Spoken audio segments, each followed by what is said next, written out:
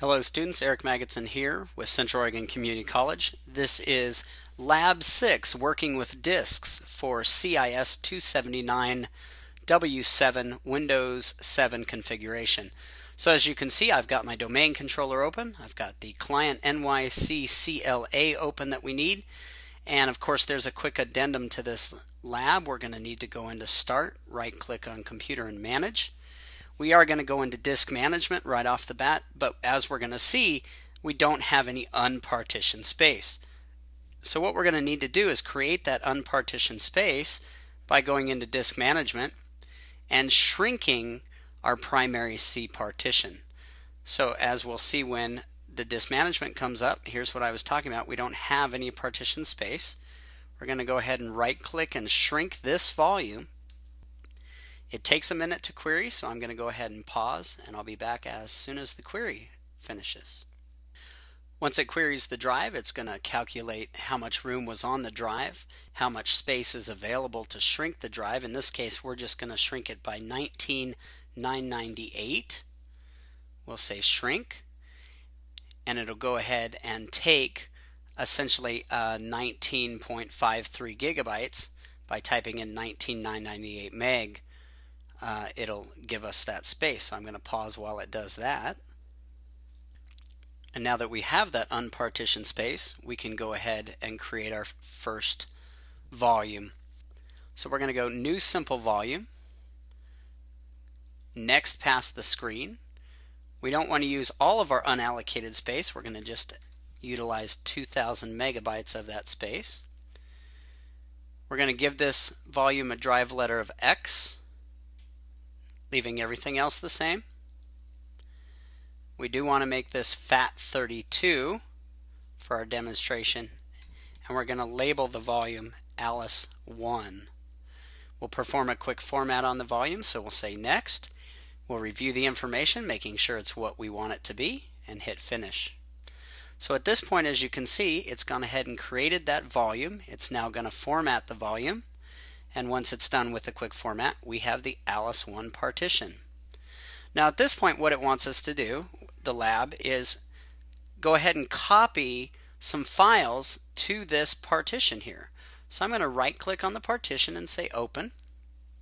And it's going to open Alice1 in the management here. I can go to network. And this is where in the lab, remember I said we need to turn on network discovery, which we can do here. And we can wait for this to authenticate back to the domain controller, for it to update its network settings to show us the domain controller. Or of course, there's a faster way. We can just go in and go /rwdc01 / into downloads. The file we're looking to copy onto Alice1 is Win7 Pro. So I'm going to go ahead and right click that, drag it and let it go. I'm going to tell it to copy here. And as I do this, it's going to prepare the copy by checking is there enough available space. As you can see, there is not enough available space. I need an additional 407 megabytes on Alice in order to copy the file. There is no reason to continue, so I'm going to say cancel. And we'll continue on with the lab. So now that we know we can't copy the whole file because there's not enough room, we're going to go ahead and extend this partition. We're going to use the command prompt to do that.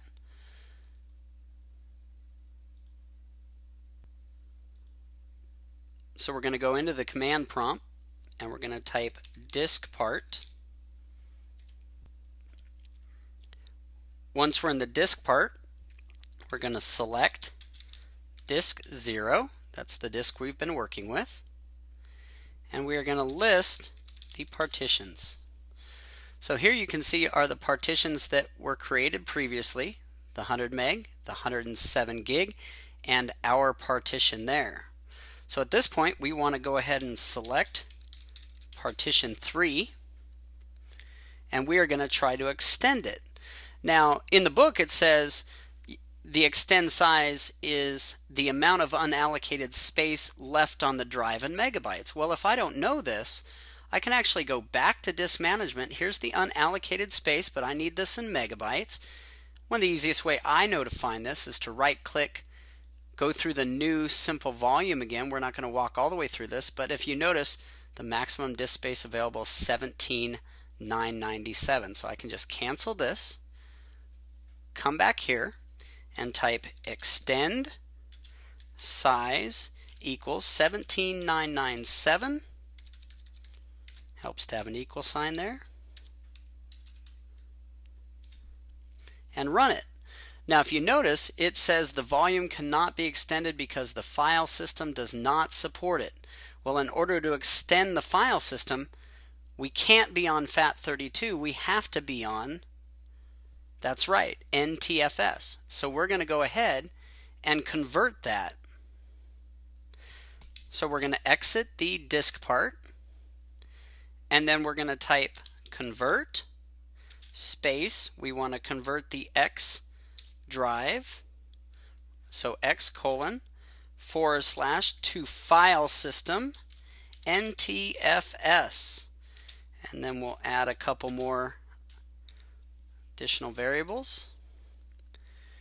It says the type of file system is FAT32. Enter the current volume for the label. So we again are going to just call this Alice1, and it will go ahead and do the conversion. As it starts out the conversion, it'll determine the disk space required for file system conversion. So of course we can't do this on a full disk, and it'll go ahead and do the conversion. Once it's done with the conversion, as you can see, conversion complete. We're going to go back into disk part.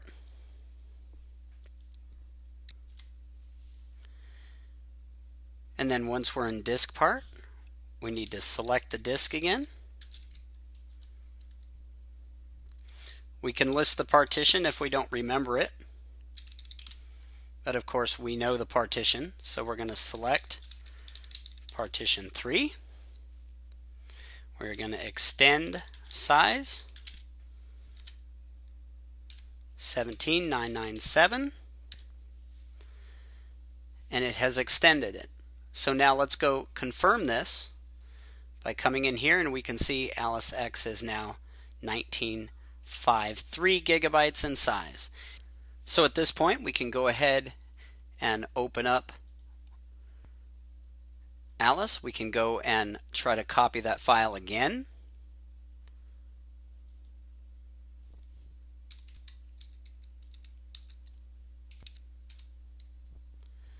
Under downloads, Win 7 Pro, again I'm going to copy that over to Alice. And this time, because our volume is large enough to copy the 2.77 gigs, it is going to copy. I'm going to go ahead and pause while it does that. So now that it's done copying the files, we're actually going to go back into our drive, and we're going to shrink the Alice1 partitions so that we can create some additional partitions. So again, it's going to query the Alice1 partition to see how much disk space is left. And according to this, I have 17,507. We want to shrink this but leave an additional 2,000 megabytes in the file. So we're going to go 15,507. That'll leave this partition at 4490 megs. So I can say shrink, and that gives me back 15.14 gigs of unallocated space, at which point we're going to create an additional 2 gig volume.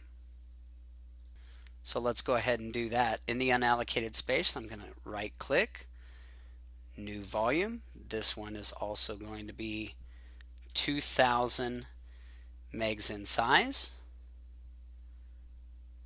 Next, we'll leave everything else the same. I'm going to call this Y. It will be NTFS, and this volume label is going to be Alice2. Perform a quick format. Make sure the information is correct and say finish.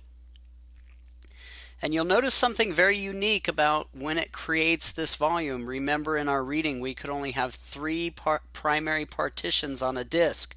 So we have that system partition, we've got our primary OS partition, the Alice1 we created. So now it's going to create an extended partition, okay, with this partition here being, as you can see, a logical drive. So the next thing that it asks us to do is go ahead and try to extend the Alice1, and as you can see, we can't extend it. Now, that's a question within the lab guide, and I'm going to leave that to you to say why we can't extend that one. Now it says, though, to right-click on the Alice2 volume you created and try to extend it. Let's see if we can do that. Can we extend it? We certainly can. See how it's not grayed out? So we're going to create a new folder on the computer's X drive called Alice3. Okay, well that's the X drive, right? So we're going to come in here. We'll open this up. We'll create a new folder. We're going to call this folder Alice3. Now let's go create an additional volume in our empty space. So we're going to do a new simple volume. Volume size will also be 2000 in size. On the drive letter or path, we're going to select to mount this into an NTFS folder. We're going to browse to the Alice3 that we just created under X. There's Alice3. We're going to say OK. And next. On the format, it's going to be NTFS. And this volume will be Alice3. So what we're doing, of course, is mounting this volume underneath that Alice3 folder that we created. We'll say next, we'll say finish, and we can watch that be created as well. So now it wants us to just go look at the properties of the X drive, seeing if it's going to include the space of Alice3. Remember that we mounted to the volume, so we're going to come take a quick look at that. And if you remember, as we shrunk this, we kept it to just over 4 gigs, so clearly it's not going to show the capacity of that mounted folder. So we'll say OK. Now let's actually go into Alice X, the Alice1 or the X drive there. There's that. Let's look at the properties of the Alice3. So here's the properties of that. We see it is a mounted volume, and we see it does constitute the 2 gigs that we associated with it. So just sort of some confirmation that what we did is what got done. So the last thing we're going to want to do is look at converting this basic disk into a dynamic disk. So let's go ahead and do that. Basically what we do is we right-click over here. It says convert to dynamic disk. Now remember, once we convert it, we can't go back. We are going to convert disk 0. We'll say OK. Gives us the information on the convert, and we choose convert. Notice it says after you convert these disks to dynamic, you will not be able to start installed operating systems from any volume on these disks except the current boot volume. So we're good with that, and we can go ahead and say yes. And it will do the conversion. We get that quick error, which we can just go ahead and say OK to it, basically because it's not updated view here, so we can just refresh the view and we can see that it is now a dynamic disk. So finally, we're going to do a little cleanup. It wants us to go ahead and delete the Alice3 volume, which we'll do. We're going to delete the Alice2 volume, which we'll do. And if you notice as I do that, the unallocated space grows. Finally, it does want us to keep Alice1, extending it using all of the remaining space. So remember, if I didn't know how much space was available, 15,507. So I've got to right click here, and then at that point I can extend the volume. It should calculate what I want to do. Notice selected disks, this is going to look different because we're in a dynamic. And remember, we can span a dynamic volume over multiple physical drives. Here's the space on the disk 15507. I'll say next and finish, and it will expand that. So that's pretty much it for Lab 6. We'll see you again next time for an exciting Lab 7. Take care.